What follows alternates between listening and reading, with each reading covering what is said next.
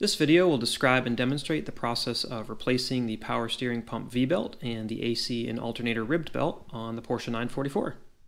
In addition to inspecting the accessory belts at each 30,000 mile interval, the belts may also require servicing when there's belt squeal coming from the front of the engine, if there's a complete belt failure, when cracks and wear are observed, and for other engine repair like timing and balance shaft belt replacement, among other things when those belts need to be removed. To access the accessory belts, you'll first need to raise the front of the car on jack stands or ramps. Then you can easily inspect or remove the belts. The V-shaped design of the power steering pump belt provides excellent traction along with a smooth, quiet operation. So if you're hearing excessive belt squeal from the front of the car, it's more than likely being caused by the serpentine belt on the AC and alternator setup, but that's a good indication to inspect the condition of both belts.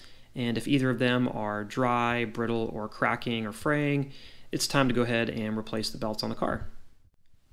Below the front of the car, you'll find the V-belt for the power steering pump and the ribbed belt for the AC compressor and alternator. There are two tensioning rods that need to be released to detension and remove the belts. The power steering side has 13mm lock nuts and the AC compressor has 17mm lock nuts, one on either side of the turnbuckle. It's important to first release the pivot bolts on each of the mounting brackets as to not damage the accessories or the brackets. The power steering pump features 13mm fittings in the front and in the rear, and the AC compressor has a 17mm bolt in front and a 13mm in the rear. With those released, the adjustment arms can be loosened and the belts removed.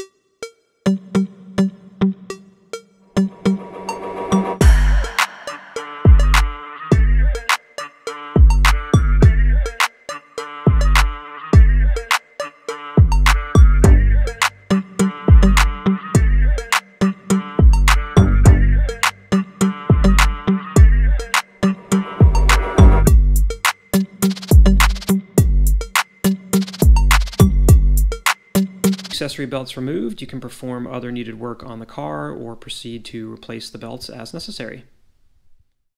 The accessory belts are routed over these pulleys below the car, and the ribbed belt is for the alternator, AC compressor, and this larger pulley.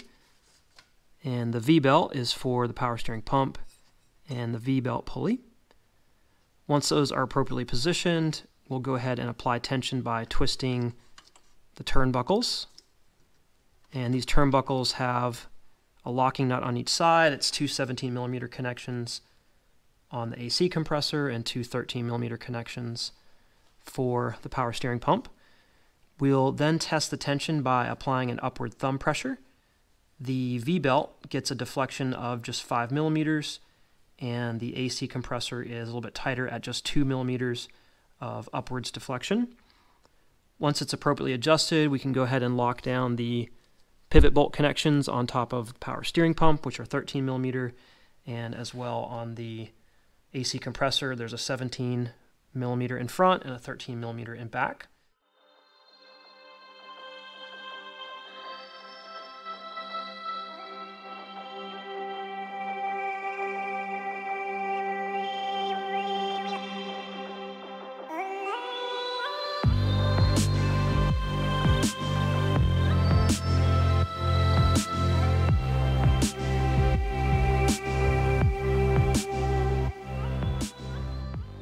With the accessory belts installed and tensioned, you can go ahead and start the car, check for excessive belt noise, and adjust as needed.